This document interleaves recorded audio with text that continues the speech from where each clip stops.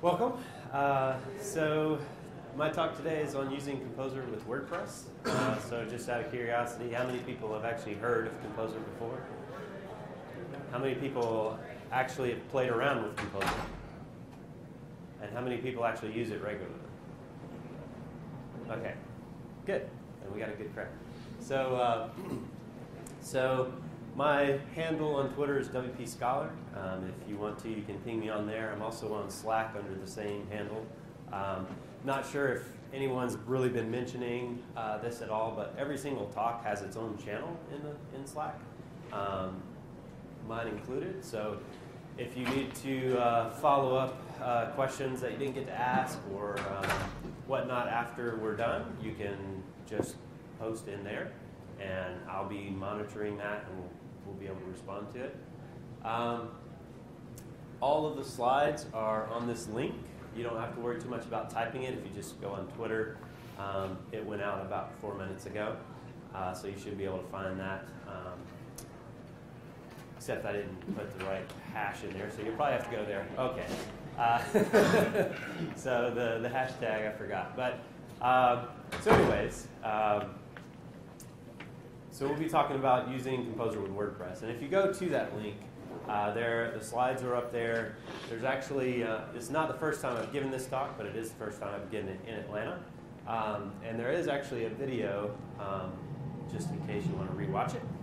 There's also a forum there if you're interested. I've got a Learning Composer email course with step-by-step email instructions. So you'll get an email kind of explains Composer just. And then another one, kind of showing you how to set it up and takes you step by step through the process if you want to do that. And there's a few other links to resources that you won't find unless you go there. Some people who are also good advocates of Composer within WordPress have some great stuff that you can find there as well. So basically, we're going to start out with what is Composer. Essentially, if you've ever used, how many of you have ever used a tool like NPM or Bower or anything like that? So essentially, that's the same kind of thing, except it's for PHP and not for JavaScript, right? So it's a dependency management tool. So what it does is it'll actually allow you to manage your project dependencies as well as your versions. So when I say project dependencies, there's some tools out that allow you to kind of globally manage dependencies. Think things like pair and things like that. That'll allow you to set up some global things. Composer allows you to set up global things as well, but it's more useful to have project-specific dependencies. So if you have 3 projects that all have the same dependency but different versions, you're not stuck with having to change out versions of that thing. So why use it? So that's kind of the most common question when you have a new tool. Everybody wants to know why it's important and how it could really help them in their workflows. So the first thing it does is it helps you eliminate duplication. It basically provides you with the ability to have a canonical source where your code can live. So now instead of having multiple repositories containing similar code, you can actually give it a home and just point all your projects to that particular code base. It allows you to have consistent versioning. One of the things that we ran into with a project that I worked on when I first started doing development, we were trying to create a product, essentially a platform for law firms on top of WordPress. And as we got more and more sites that were using it and new features that were being developed, it kind of got to the point where we almost had multiple versions per each client because they all had different feature requests. But the reason for that was mainly because it was really hard to track what version of the code each client had. So it got to the point where we actually had multiple versions. It got to be quite a nightmare. One of the other things it helps with is actually encourages you to develop in a modular way. And in doing that, it encourages you to reuse your code. And it makes it easy for you to do that. And so I'm going to kind of run through what some of those features are. So the first thing that it does is it allows you to have automatic package installation. So you can type a simple command, it'll go find that thing and download it at the most recent stable version. That's kind of what it does by default. You can change those versions and that kind of thing. But it will actually just go and find it and automatically download it and install it. Save you the trouble of having to go hunt it down, especially if it's something that you use often. It allows for bulk package updates. So let's say you install 10, 15, 20, 100 dependencies. It will actually, with a single command, go and update all of those to the most recent versions or whatever your rules happen to allow. One of the biggest benefits is that it has auto-loading built in. So when you include a dependency, normally in PHP you have to drop a file somewhere, then you have to include that file, and then you can start writing code against the code that is in that library or code base. In Composer, assuming that the package is set up correctly, you can actually just do a Composer require, and it will include that thing in your project. Anybody else who copies your project down will easily be able to get those things. But the coolest thing is that you can just start coding against that code base. You never have to do an include or require or any of that. It just works. And it gets loaded exactly when it's needed. So if you don't happen to call it in a particular page load, then it's not going to get loaded. It also does recursive dependencies. There are some contexts where you can run into a little bit of trouble with it, but for the most part, it works really well. And if you have multiple packages that require the same dependencies, if there's conflicts, it will let you know, and that kind of thing. Package discovery. So it gives you an easy way to find out about new packages that are available. So if you know you're trying to do something specific, you can actually do a search and easily find, most of the time, something that would meet your needs. So first I want to talk a little bit about what it takes to get it set up. Composer is one of those tools that I've used, and of all the tools that I've used, I'd say it's probably the easiest to set up. It's very little trouble that it's ever given me. There was a little bit of a learning curve initially, but it's the smallest learning curve of anything I've probably had to learn.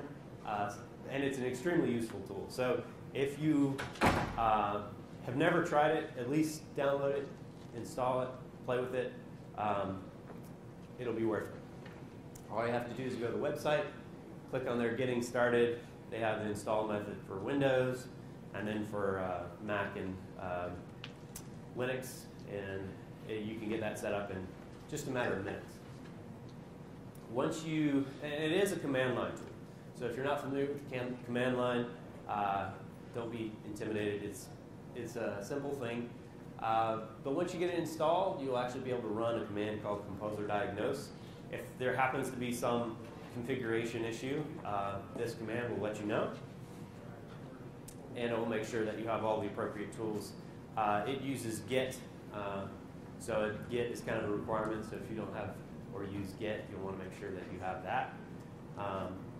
I was telling a few people the other day that if you're a developer and you don't use get, just be aware that when I talk to people who are looking to hire developers, I tell them not to use developers that don't use version control. So if you don't use version control, you might want to think about it. So using Composer. So what are the commands? Kind of how does it work? What does that look like? So Composer init is basically a command that will generate what's called a Composer JSON file, which is really just a configuration file where you can set some details about your project and kind of declare what your dependencies are. So once you run this command, it will auto-create that file for you in whatever directory you're in, which usually would be your project root. Composer validate will check your composer.json file and make sure it's valid. So if you have gone in there and manually edited something, you can run that command, and if there's some sort of JSON syntax error or you use things that aren't really supported, you made up some thing that sounds close to what it should be, but it's not quite there, this command will help you diagnose those things. As far as actually creating and declaring what those dependencies are, composer, require, and then the name of package is going to essentially install that thing, and it will also add it to your JSON configuration file.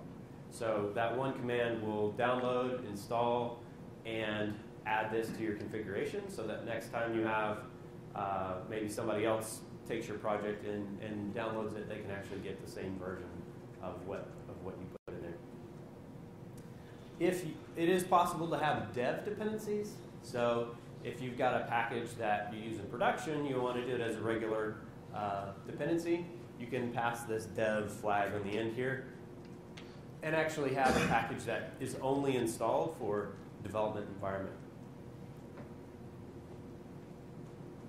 So composer install is what you would run to actually download and install all the dependencies that are already configured in your JSON file.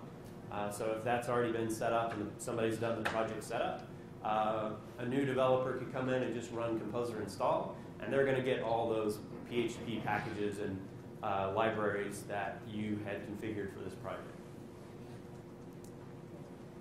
And again, if you are trying to do composer install for production, you just pass this no dev, and it will strip out all the dev dependencies that might be declared. So by default, if you run composer install as a developer, you're going to get all of the production packages as well as the development packages. But in this case, with no dev, this will be a production build.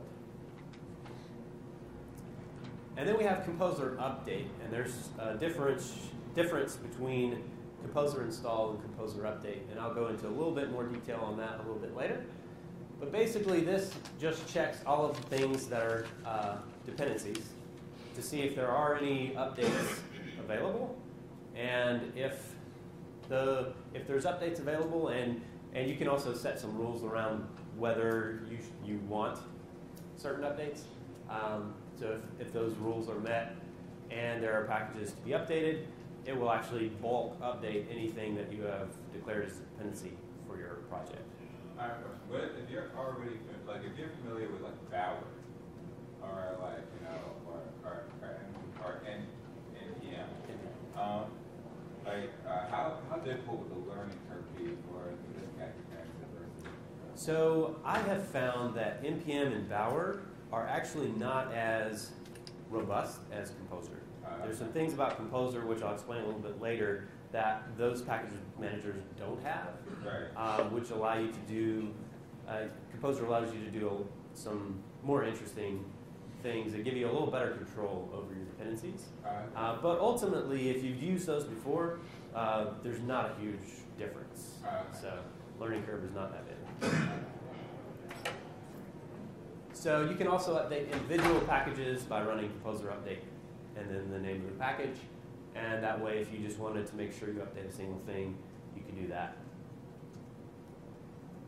Composer remove package will delete the package from your code, and will also remove it from your composer JSON file.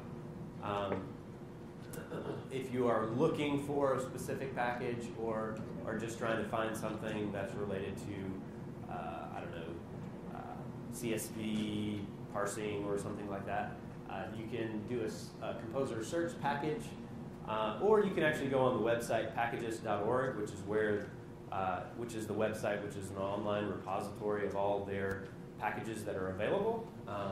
Anybody can actually register their own packages on Packagist, and you can do a search on there as well, and it will search through all the descriptions of the packages that are available, and you'll get a nice long list of things that are related that you can then explore. So again, with packages.org, in order for Composer to actually know about a package, generally it has to be on packages.org. However, it is possible for you to register your own repository, essentially, which you can do kind of on a one-off. So you can do composer config, and it's a little bit of a long command, package name is what I usually do. And then you say get, and then the GitHub path to that thing. And essentially it registers that with Composer that this is another place you should check for Composer repositories that we may have. And so generally you do this per each private Composer repository you have. So a lot of times on Bitbucket or something, I'll have something I'm not want to publicly register. I can run that line and then do a require for that particular package, and it'll work just as if it were on the packages.org website. What do you do if it's like from Bitbucket and it's, how do you do it? So basically, when this runs, it will either, if it's HTTPS, it will actually ask you for your password when it runs the Composer install. Or if you're SSH, just because you already have those keys on your machine, it'll work. So long as any developers that are running this have that SSH access, which is usually the route I go, then it will work. But it also makes it nice and easy to share a repo, and if nobody has access to that particular thing, then that could be a problem. So that would be a way to keep something private but within a team. Right, exactly. So custom repositories do require a composer.json file. So you will, in your private repository, need to actually do that composer init so that there's enough information there when Composer does come and check this private repository for it to know what the package name is and know that that's a Composer thing that it can pull into whatever project you want it in. But that's a pretty simple process. So let's kind of take a step back for a second and look at versions and what you can do with that. So in your configuration, typically you'll have a package name, and then you'll have a version. And the version is very important, and there's a few ways that you can define that.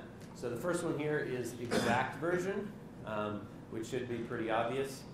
Whatever exact version you want installed, you just put it in there. Tools like NPM and Bower, you have to be a lot more explicit about your versions than you do necessarily sometimes with Composer, depending on how you set things up. You can also define a range of versions, so something like greater than or equal to 1.0, but less than 2.0. So that kind of restricts what version. So it's going to expect a kind of this minimum version, but then there's also this maximum version. So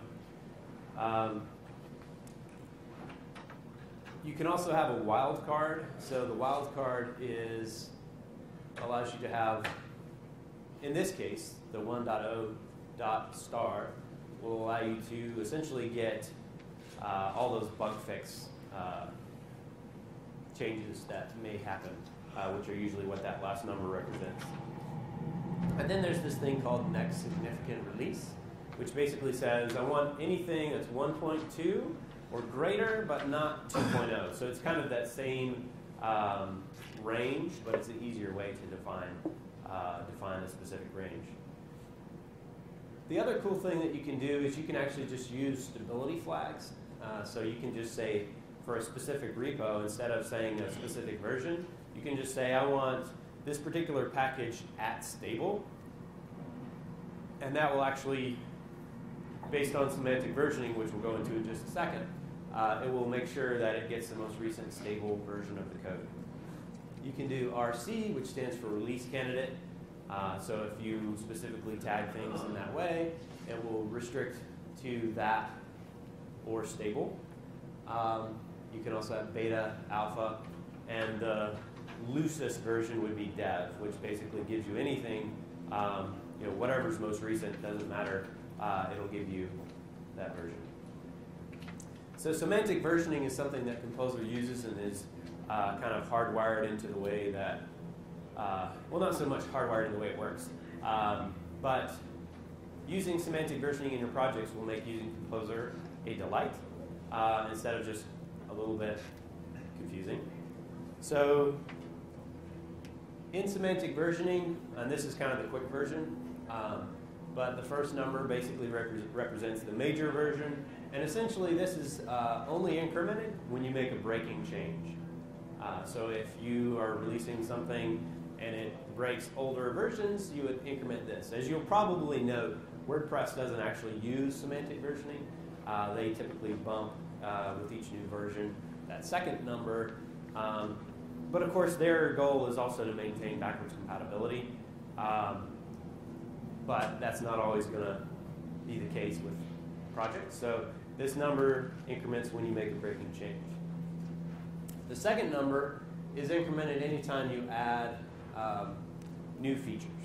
So anything that's backwards compatible, it doesn't break anything that you've currently got, you increment this middle number. And then the last number is the patch version, and is used anytime that you essentially have bug fixes. So bug fixes, new features, and any kind of breaking change, even if it's a bug fix, if it breaks backwards compatibility, that first number is the one you would change. So I want to go in a little bit more details on how Composer works. This will be the part where if you use NPM or Bower, you'll start to realize a little bit of difference. So the first thing is composer.json file. Essentially, if you use the commands, this thing will get auto-generated. There will be times, particularly within the context of WordPress, where you'll have to make a manual edit. But for the most part, all of this is created automatically. You can see up here we have a name, which contains the name of the package. The first part of that is what's called a vendor. So it's basically a namespace handle, essentially, that you use for any packages you put out. So, for example, most of the stuff I put out on GitHub or wherever is going to have the WP Scholar namespace, and then Composer Demo would be the name of the actual thing that you want to install. But if somebody else has something they call Composer Demo, then they would use their handle, and so it would have a unique name. Then the description, pretty obvious. You can set a license, author information. You can also do things like, for public projects, you might define where you go for support, where's the documentation, things like that. And then down here at the bottom is the require. So these are production requirement you see here, which is the Symfony YAML library. And you see the wildcard, so it's basically 2.5, and any bug fixes that may come along. The composer.log file, reading this is really not all that important. Basically, it's important to understand what the log file is and why it's there. And this is the one thing you don't get with NPM or Bower. So when you run npm install, for the very first time, it reads your composer JSON file, figures out what your dependencies are, and installs those things. And then it will create this log file.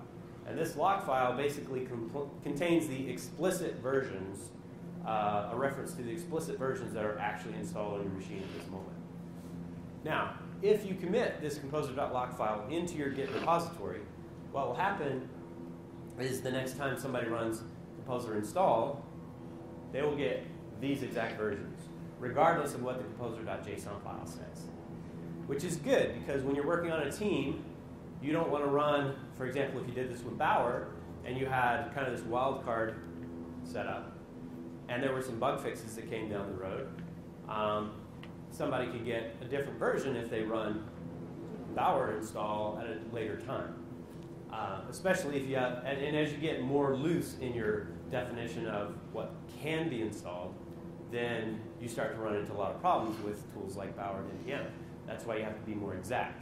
But in Composer, you can actually just say, give me the most recent stable version, whether it's a bug fix or whatever, and it'll give you the exact same version every time until you run Composer update, at which point it ignores this log file, goes back to the Composer JSON file, and checks for whatever the most recent version is, and it will update this file again with an exact version. So long as the team lead only runs Composer update, then there'll never be an issue where somebody's getting newer versions of code and it's breaking things because this person ran this command later than somebody else after a new version came out. Wait, you mentioned something about you could actually assign like an update, and it would like, can you explain the update thing again? So yeah, so there's two different commands. There's update and there's install. So essentially install will always, if you have a composer log file, will always install exactly what versions are defined here. And composer update will ignore the lock file and always go to the JSON file.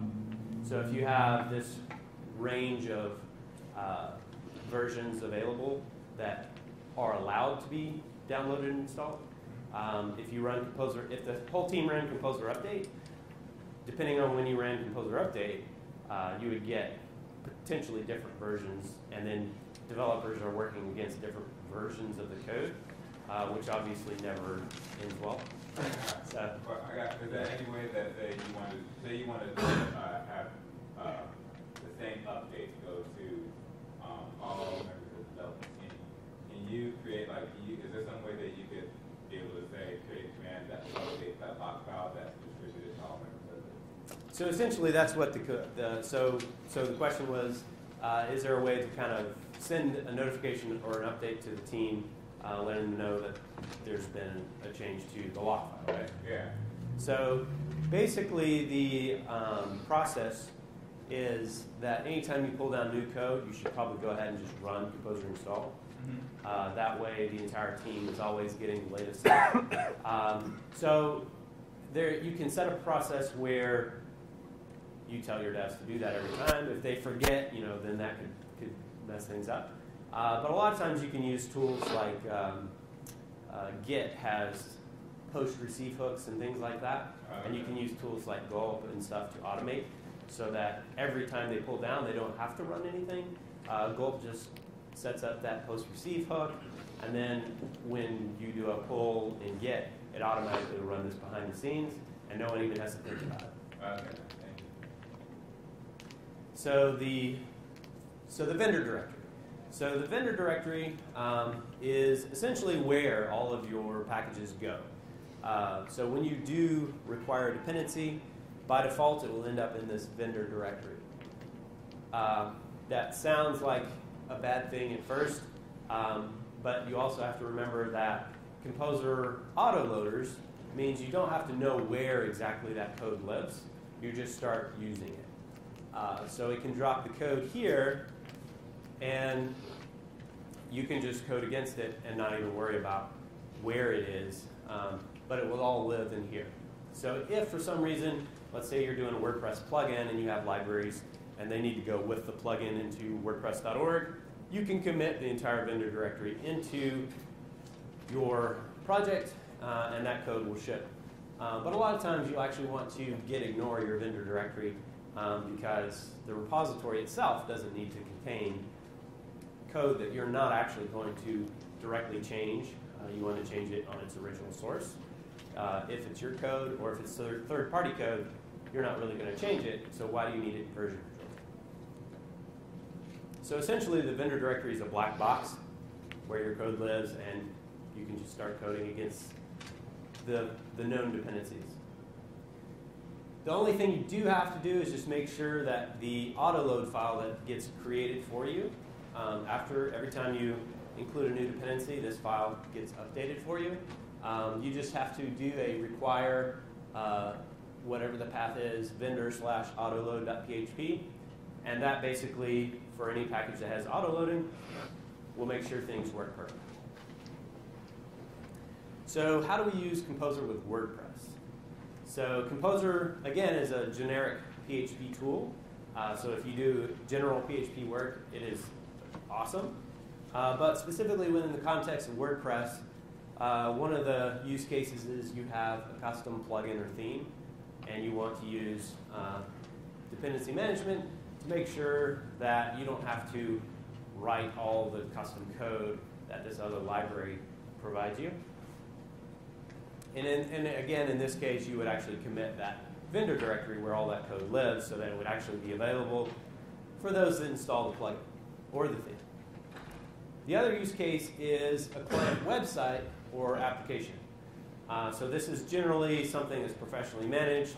The client is hands-off.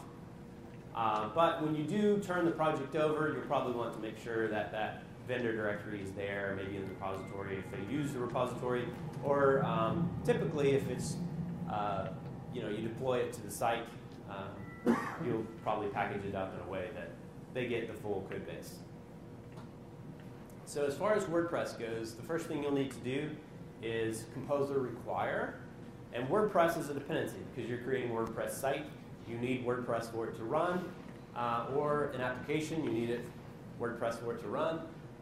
If you're doing a WordPress plugin or a theme, then WordPress is assumed it's already running. This wouldn't be a dependency. So this is more for your custom site use case. You do a require for this particular package, johnpblock/WordPress. Essentially, this is a composerified version of WordPress. WordPress itself doesn't support Composer, but John Block actually has created a repository where he sucks in the most recent versions of WordPress and makes sure that you can use it with Composer. Is this Slack going to be on Slack? I can post it. I post the link in Slack after, but yes, they will be. So then the next thing you'll need to do is actually make sure you set up something called WPackagist as a custom Composer repository source. So essentially, Composer uses packagist.org by default for all the packages. Somebody created something called WPackagist, and basically what it is they've taken all of the themes and all of the plugins that are available on the WordPress.org repository, and they've made it available in a composerified version or form. So, for example, things like Yoast SEO, you can actually just run composer require wpackagist-plugin/WordPress SEO, and you'll get the Yoast SEO plugin in your project. And you can even do an @stable version. And then anytime you run Composer Update, it'll go find the most recent version and install it in your project. How frequently is that updated? And is it pretty close? I've noticed occasionally there'll be a little bit of lag between a new version coming out and it actually being here. But for the most part, it's not that long. So it stays up to date pretty well. The other thing you'll need is something called Composer installers. So you'll run Composer require Composer installers. And basically what this does is it's a tool that actually works with a number of different platforms. WordPress just happens to be one of them. And what it does is it will allow you to have, because of the way WordPress works, if I do a Composer require for, say, the Yoast SEO plugin, if it goes in the vendor directory, then you can't actually activate that plugin in WordPress because it's in the wrong place. So what this will do is it will actually allow you to define where plugins need to go, where themes need to go, and also where IMU plugins, must-use plugins, need to go. And basically, after you've done all that, you'll stop by your composer.json file, and you'll define a few little things. And as you can see, what we're doing here is we're defining the WordPress install directory. So we're going to use an alternate WordPress directory structure, so things play nice with Composer, and then WordPress works the way it should. So we're actually creating a special directory called WP where we want WordPress to live. And then we're also referencing where exactly we want our plugins to go, where we want our themes to go, and where we want our IMU plugins to go. So if we have a Composer package, right? So think Yoast SEO. If we want to install that as a package, when we use WPackagist, that particular package has a type property, which is defined as plugin, or WordPress plugin, actually. And what we're doing here is we're saying anything with the type of WordPress plugin, drop it in our plugins directory in a folder that's named after the package. So that properly sets up all your dependencies in the right place, and anything that's not a WordPress plugin theme will go into the vendor directory. Is the process straightforward with Yeah, so multi-site will work the same way. You can define where you want things to go, and they'll go there. So if for some reason you've gone into your WP config file and said all of my plugins live in this other directory, you would just update your composer file to point to that location, and now all your plugins are going there instead of the normal places they might have been. And could you define the location in the JSON file? Or? Correct. Yeah, no, that's actually what we're doing here. So this JSON file lives in the root of our project, and this is just the relative path from the root to where those things live. Okay. So this is the alternate directory structure for those that might not be familiar.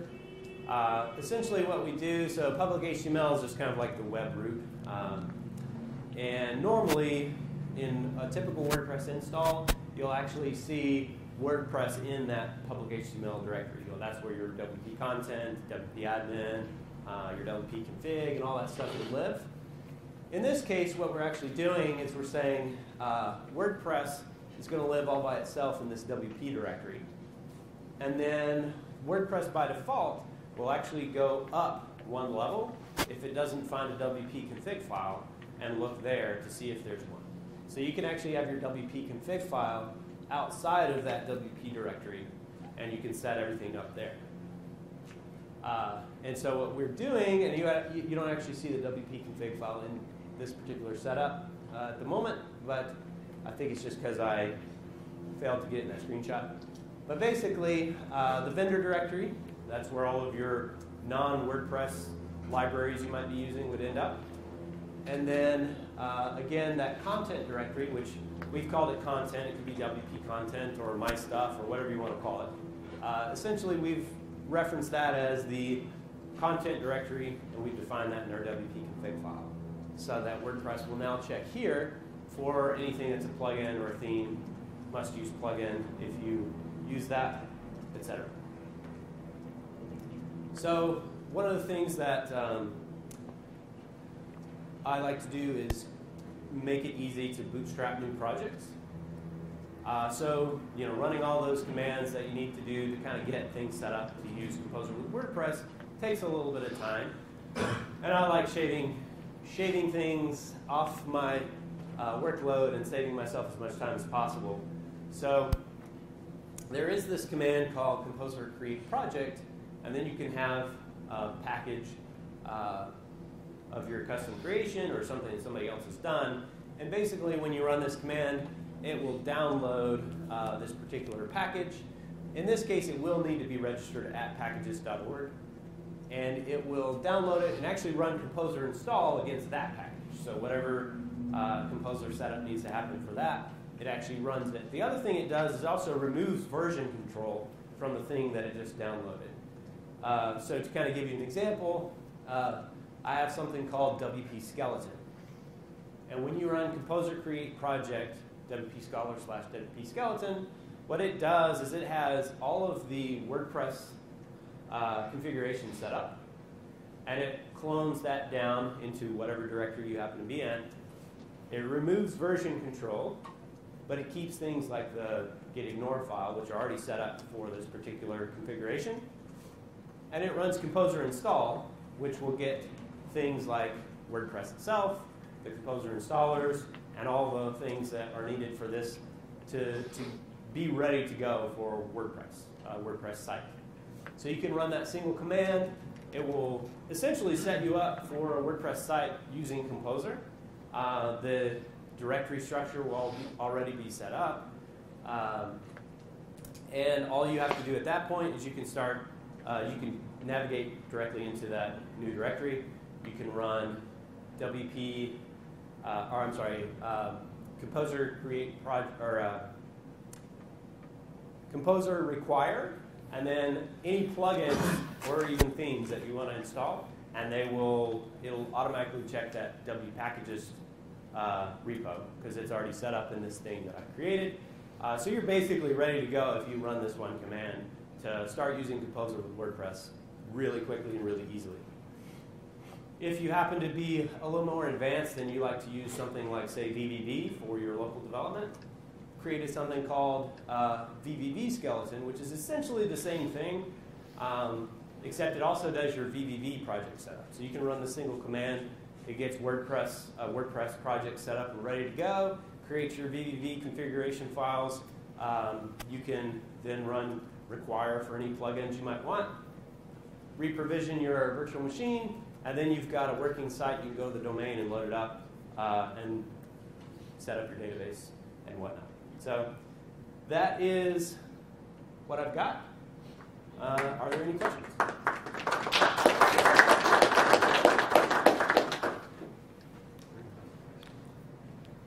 So, I have a question. yeah, go ahead. So when you do a Composer install, can you do that again or no? You can run Composer install as much as you want. Okay. So let's say you just copy down a project somebody else had set up, and you run Composer install.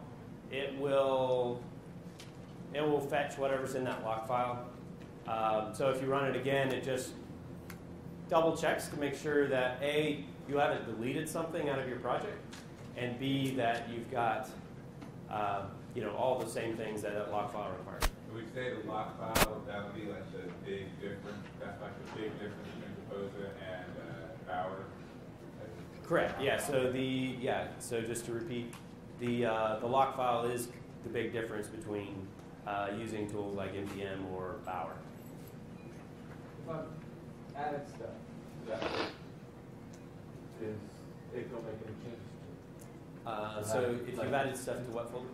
To one of the folders, in your example, in the WP content folder, or in any of those folders managed by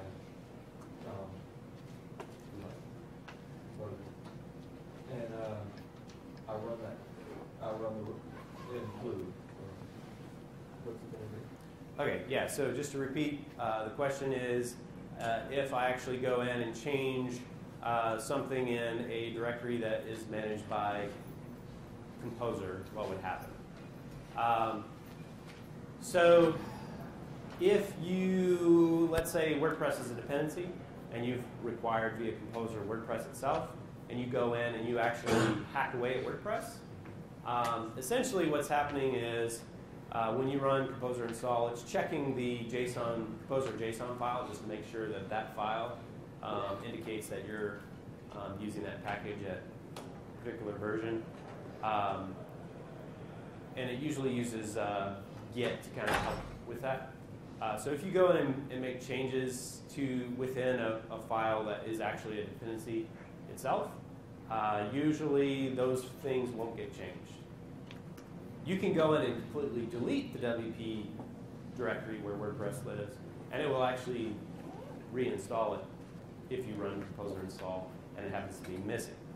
So if you were, let's say, thinking maybe you got hacked and you just want to make sure that everything is the most recent, and maybe you're using Composer on the production side or whatever the case may be, you could just delete it and then rerun Composer install, and it would just reinstall everything. So if I add stuff, it's add some files in the folder, it's not going to be one of those. So, but let's say if you are using Composer with WordPress, and so it's actually automatically installing plugins in the plugins directory, but you have premium plugins which aren't Composerified or whatever, and so you're actually just dropping them in and committing them to the repo. Any changes that are made there aren't going to be impacted by anything that Composer does. Is there a way to register packages that are locally held on the system, like proprietary development, that aren't registered out on packages or something of that? Correct. So that's where, let's say you have Bitbucket and you've got a repo there. You can run Composer init on that particular private repository and set up the package name and any meta information in there. And then in the project where you want to include that repository, you would run the command to essentially register that repository in the Git repository. And then you would do a normal require for the name of the package that's defined in that remote Composer config. And it will work as if it were on packages. Yeah. You mentioned like that different WordPress directory setup. Have you experienced any gotchas or weirdness in terms of having things set up that way? Yeah, so the question is, are there any gotchas with having an alternate directory structure within for WordPress? And so the gotcha is really, makes it really easy to find plugins that are not properly coded because there are a lot of plugins that expect a very specific directory structure, the one that everyone typically uses. And when they're coded wrong and you move something around, that plugin will break when your site will crash. And it's a real good indicator to me that that was not well coded and that I should just find another plugin or write one, right? Or at least go to the plugin author and be like, hey, you're doing it wrong. You know, WordPress does have other ways that it works, and you need to make sure that your code is compatible with these alternate structures. But yeah, it does happen, and sometimes it's annoying, but the reality is that you actually end up usually with better code on your site. How common do you find that? It's not terribly common. And again, that's kind of one of those things where not too many plugins necessarily, usually, I don't know, it can happen relatively often, but I'm very picky about plugins, so it really doesn't happen very much to me, I guess. I don't know. So I guess your mileage may vary depending on what you use. But.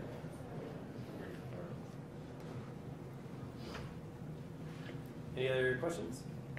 Yeah. I was wondering about hosting. What hosts do you know of that do well with that you can use Composer on? So I guess one of the things that is notable is that my favorite host, Pantheon, actually doesn't allow you to do an alternate directory structure, but I still use Composer with it within WordPress. I just do it a slightly different way. So with the way their stuff works is that everything has to be in the repository for it to actually run on Pantheon. But I'll still use Composer, and I don't include WordPress as a dependency. WordPress is already set up on Pantheon, so I just do the actual plugins themselves and map it within that directory structure, and it works fine. But yeah, I think most other web hosts will allow you to do whatever you want, but Pantheon has a really advanced file mapping and a bunch of different things that they do, and they currently don't support alternate structures, but I think they might be doing that at some point.